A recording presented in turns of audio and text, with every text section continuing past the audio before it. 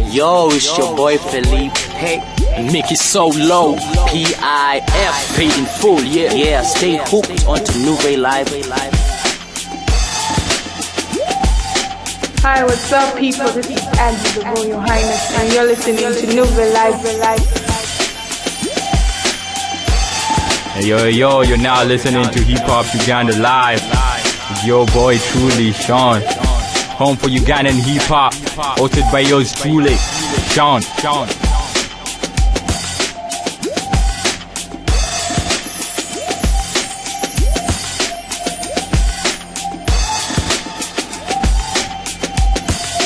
Yo, what's up? It's your boy Anonymous, G2 Complex, most official, and you're listening to Hip Hop Uganda on NuveyLive.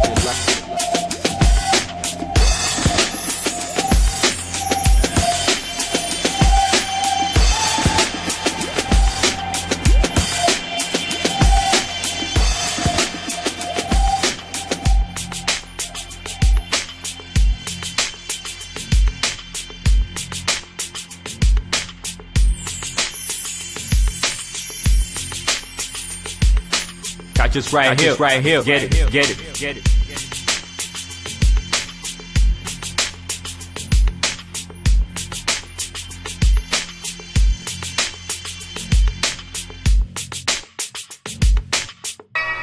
You're now listening to another episode of the NuveyLive podcast, Hip Hop Uganda Live, hosted by Sean.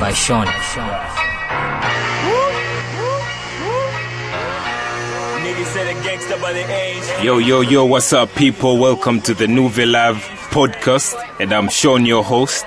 Welcome to the episode that, I know it has taken too long to come through. The last time we did a show, I was hanging with Big Vein here at Pop Bell Drive Music. Yeah, we had a good time, and that was episode 8. And officially, this is episode 9. Today on the show, I do not have someone new, someone that you're not familiar of. But of course, it might be surprising for you. You might wonder what we have come to do today. First of all, we have made a year ever since the NuveyLive podcast, Hip Hop Uganda Live, started.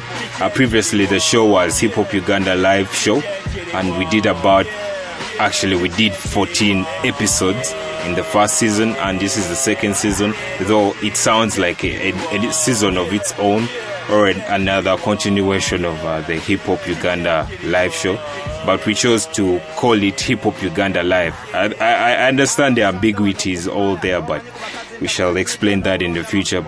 So without wasting a lot of time, don't forget to follow us on Twitter at NuveyLive.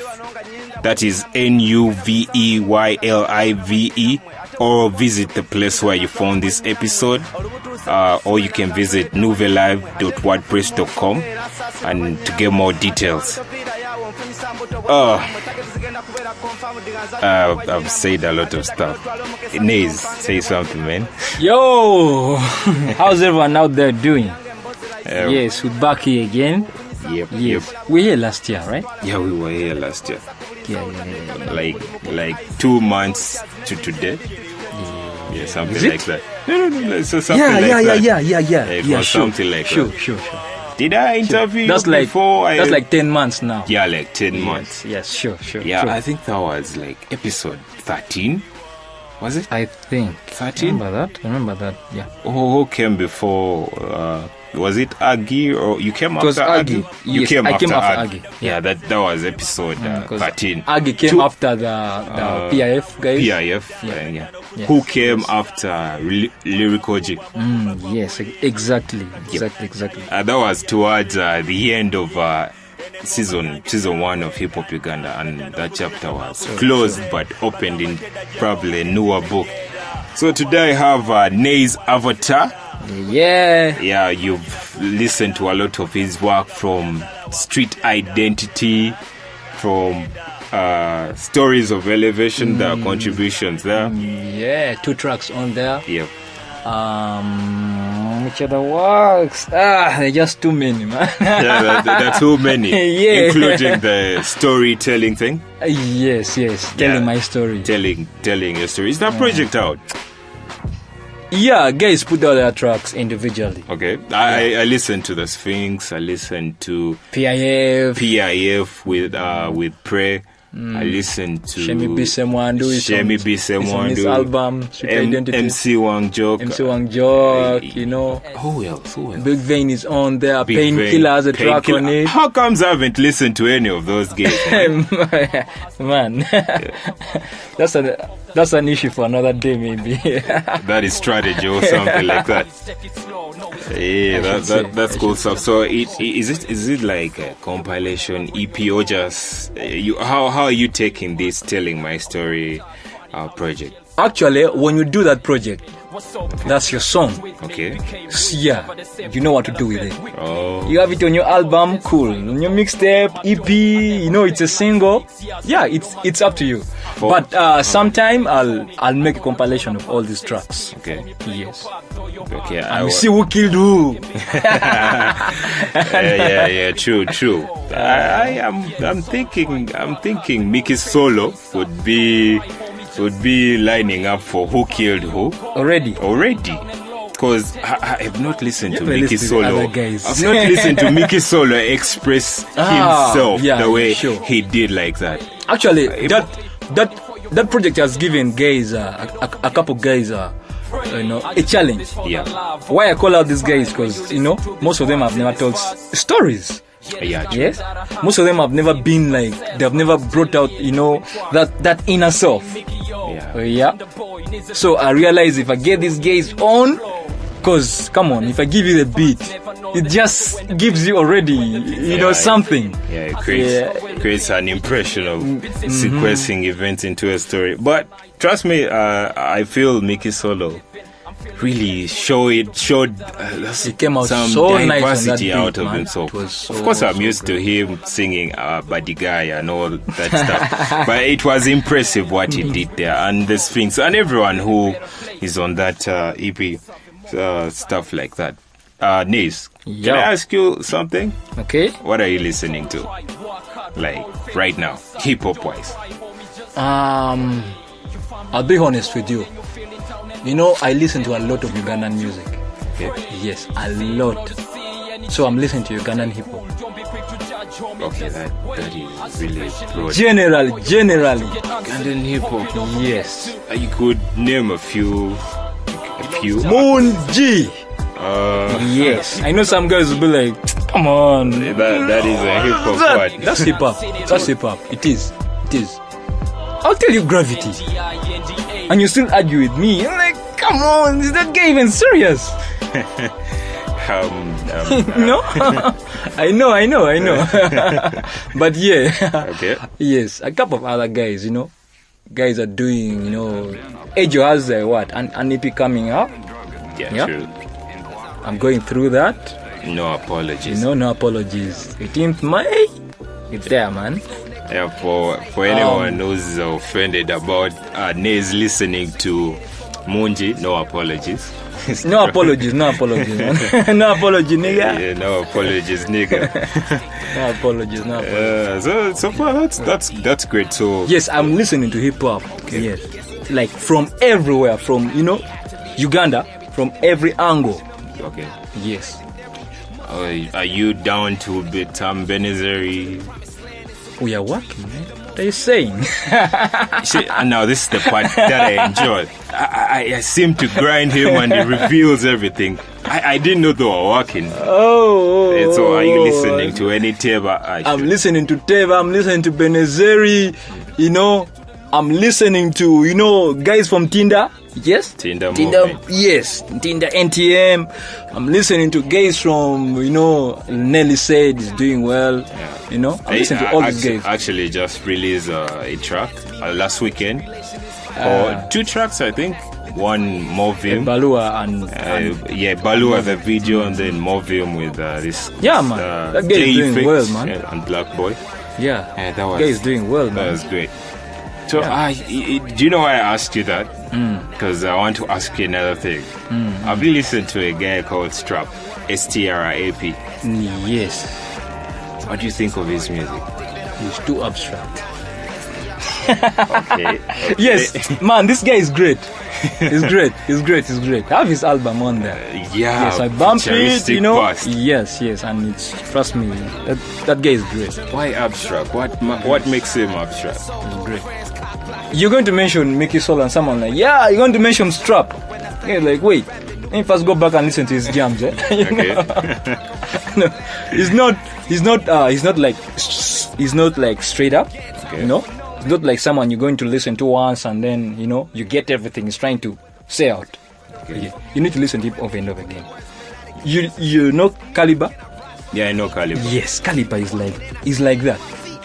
You're going to listen to his track and like, wait, what was this guy saying? And then you go back like, no, what did this guy mean here? Shit is in Uganda, man. Come on. Yeah, but it's just it's that abstract.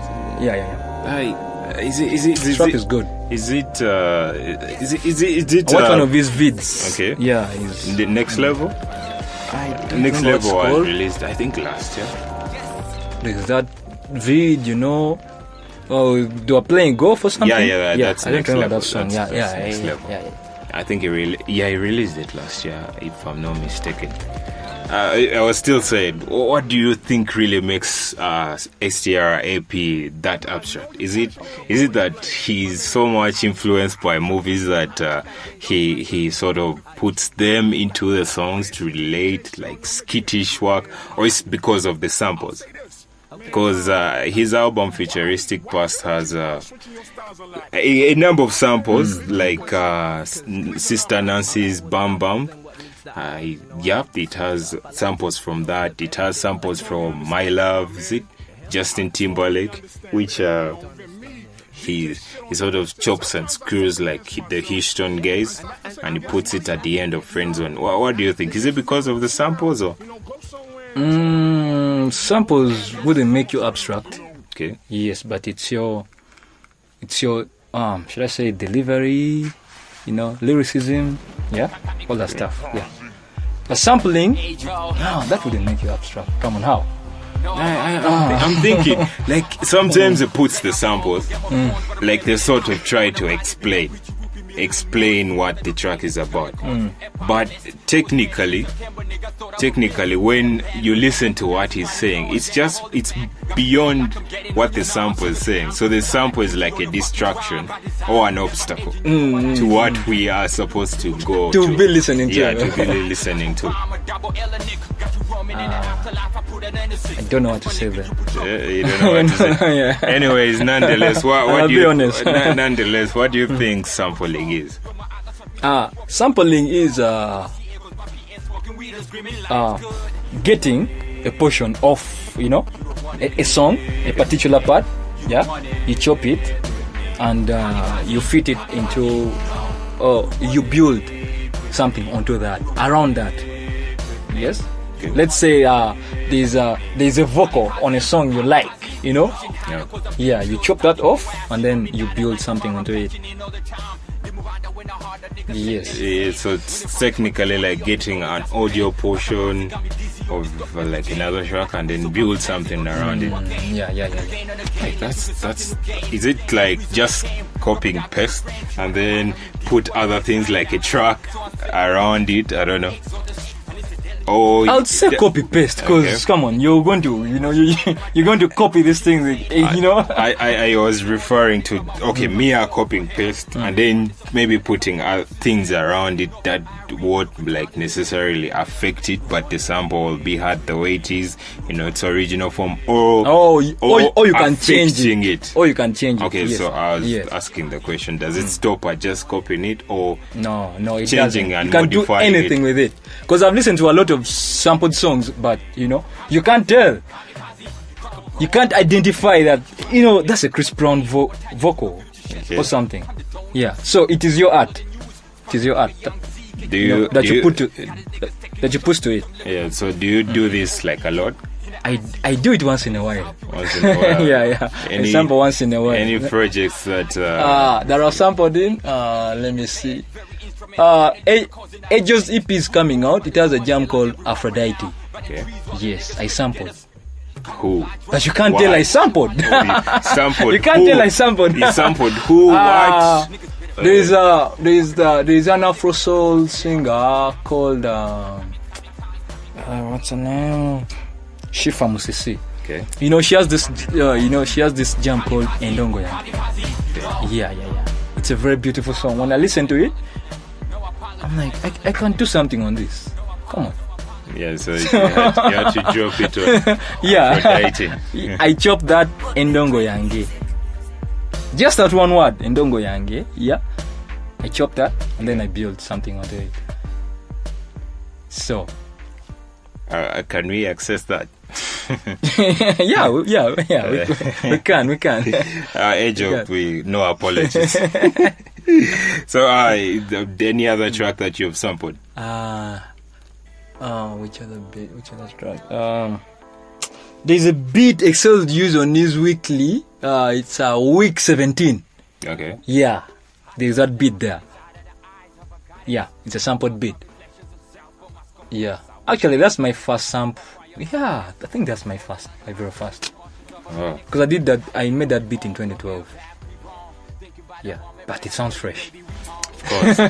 It sounds fresh. Out of Port Belgium music. It sounds fresh. Yeah, true, yeah, true. and then a couple other projects. And then sampling. Okay, we are talking hip hop. Yeah, but I've sampled in other types of music. Yeah. I've sampled in dancehall music. I've sampled in reggae. Sampling, man. So, and then sometimes you can just, choose an instrument and you replay it.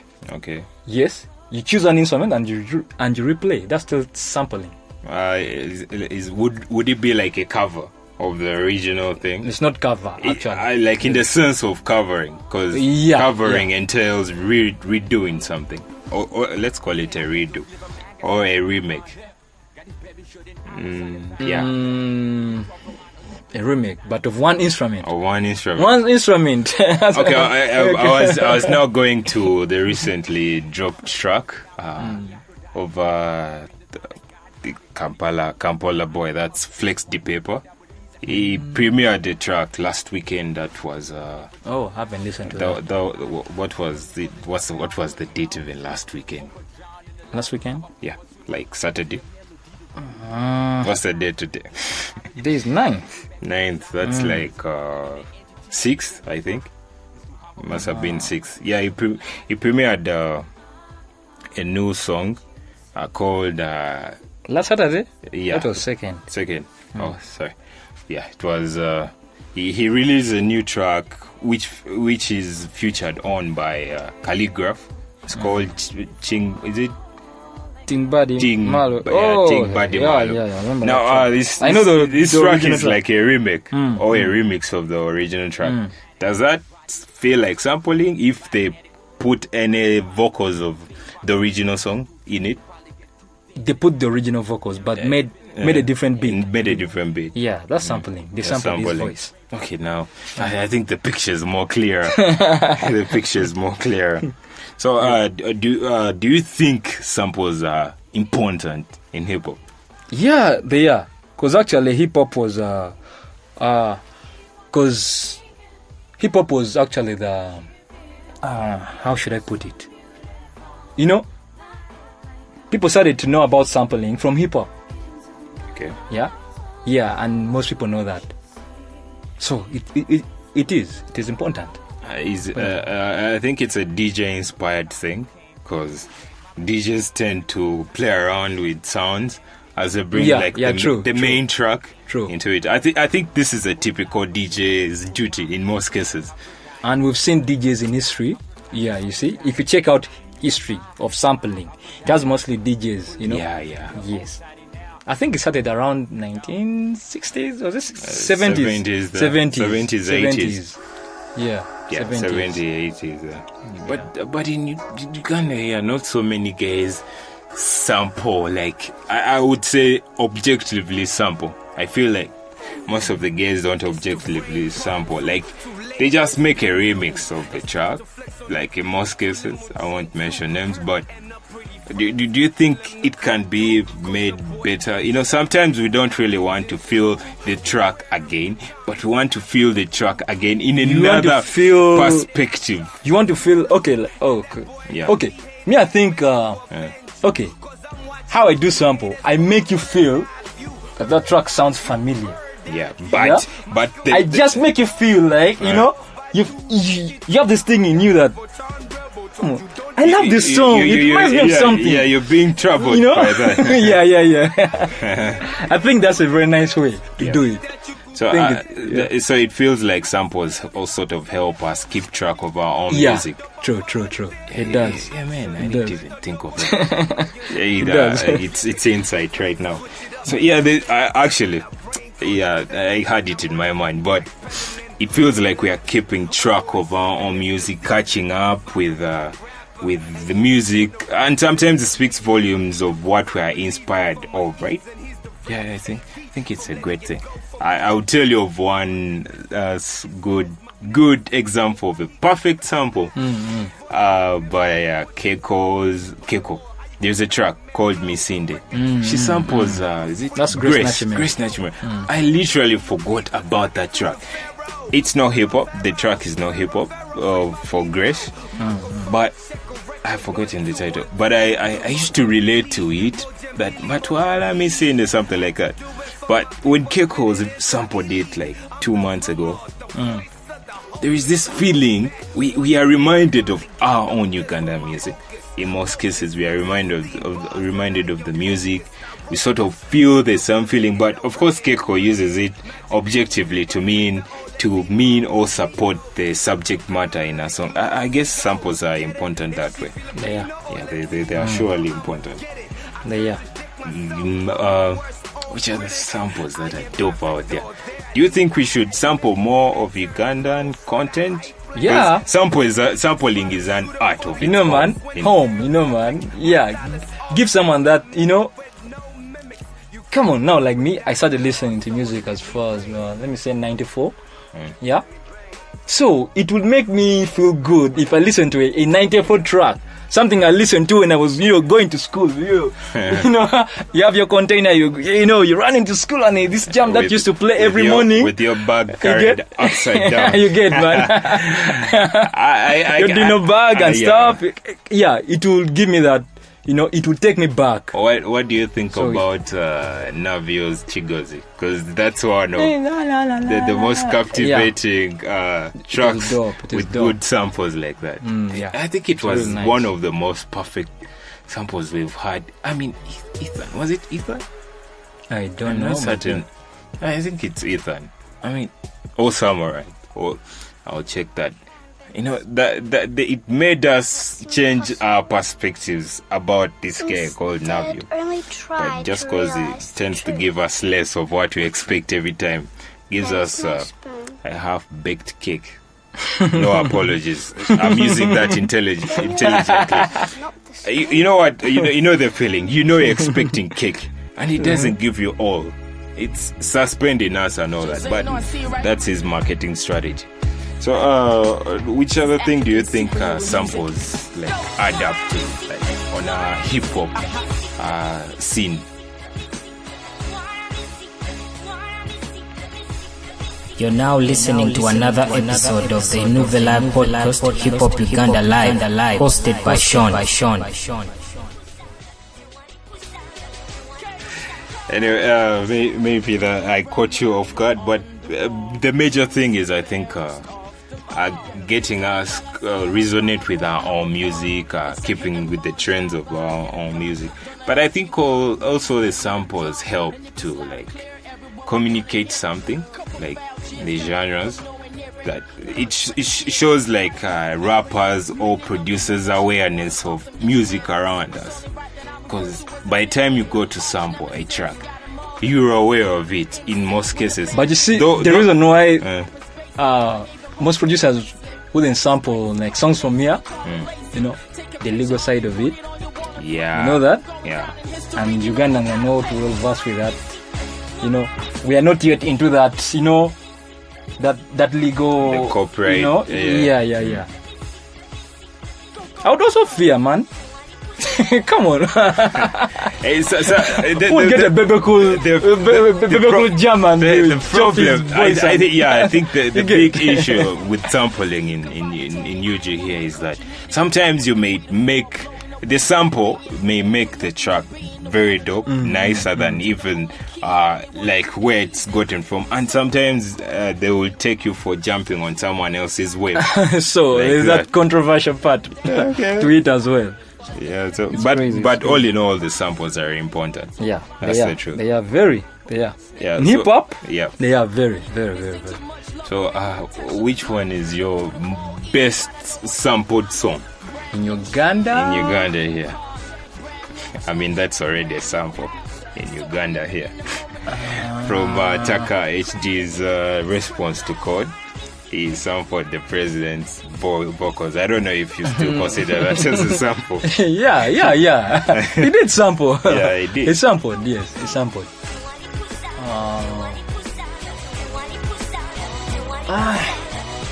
No. I would go with I'm not saying it's the only best I've listened to, but Chigozi, because it's authentic. Stone Town has this jam called what's that jam called? Kila Siku? Killer Sick. Yes. I think that's my favorite. Okay. LP S.T.R.A.P. Okay. Kila Siku. The sample there, I think she's Kenyan. Yeah, it's a classic.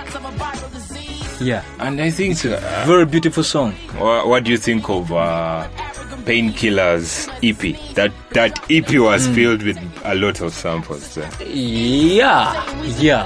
They are really very many. There are very many. There are very many. It's like the whole EP was a sampled But project. there's this track on his album. Okay. You know, he's working on an album. Okay. Yeah, there's this track called Sick. It really has nice samples. You guys will feel it when it comes out. The album comes out. We can't It's coming. wait It's for coming. that. It is, you know, he sampled from reggae. Okay. Yeah, so it's really nice. It's amazing, you know, because most guys will sample from hip hop, you know. Yeah. I think Femc Squared was the hip hop sample from hip hop sampled sample. I don't know if that makes sense. Like sampled from a hip hop song into a hip hop song. That catchphrase, dope line. Yes. Simon Ellie, what up? Shout out to that comment. Shout out to you, man. Hey, That was Simon Ellie. Yeah. He played me a beat sometime with these indigenous beats and sounds. Though we didn't speak at length, and I didn't really bother so much to ask him about his sampling business, but I think that has become a niche of his lately. Yeah. Yes. That's a dope thing. So, what more can I say, man? Samples are important. Yep. They are very important. Yeah. So you say that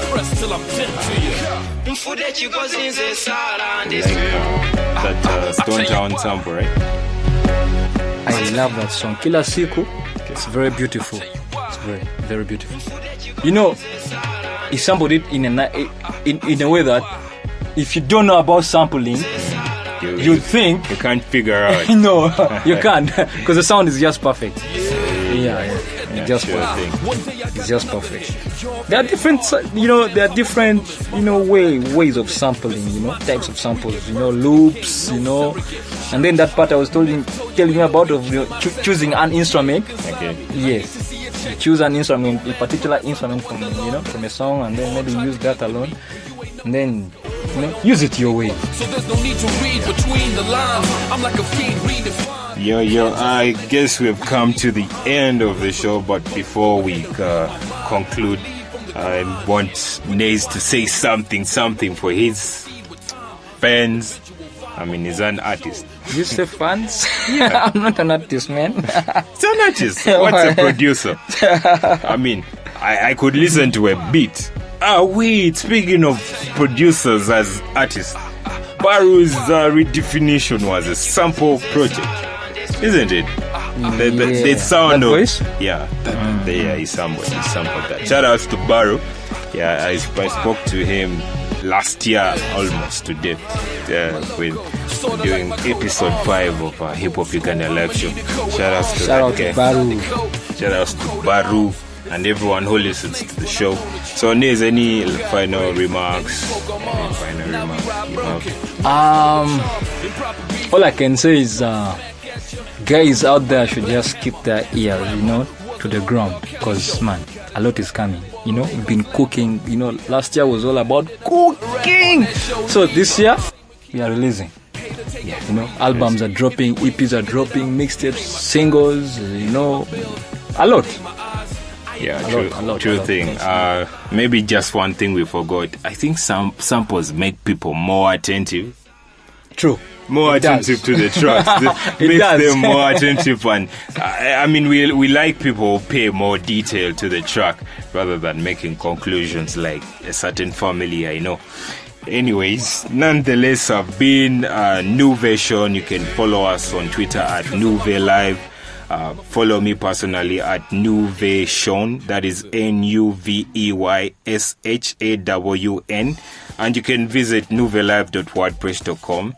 Nase, what's your Twitter handle, man? Nase. First of all, Nase is Nase. True. Yeah. So my Twitter handle is Nase Avatar. Nase, capital N. Nase, Nase, Nase, and then capital AVATAR. That's Nase Avatar.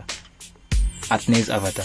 Yeah, true thing. Check me out on Facebook, Nase Port Bell Drive. Catch us right here. Get it.